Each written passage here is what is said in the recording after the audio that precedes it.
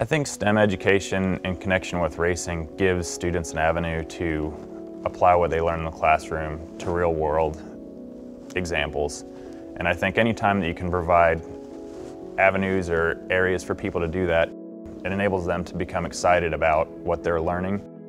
You see schools coming by with a lot of young kids, probably just a day, instead of they going to the zoo or to a park to learn about the animals and things like that, they actually go into the racetrack and learn about the, a little bit of the speed and the track and the driver. So for me, that's exactly what we need, to keep going, because I guarantee a lot of young kids like that in the future, maybe they don't have the, as fortunate scenario like myself did, able to be in racing, but they can be a future engineer, they can be a crew chief, they can be someone that plays a big part that helps, do our job, and then without them, we wouldn't be able to do what we love to do. It's something that not only comes across as far as racing as a sport, but the technology of it and the sport itself in terms of helping the younger people, and I was one. I was a mechanical engineer by degree.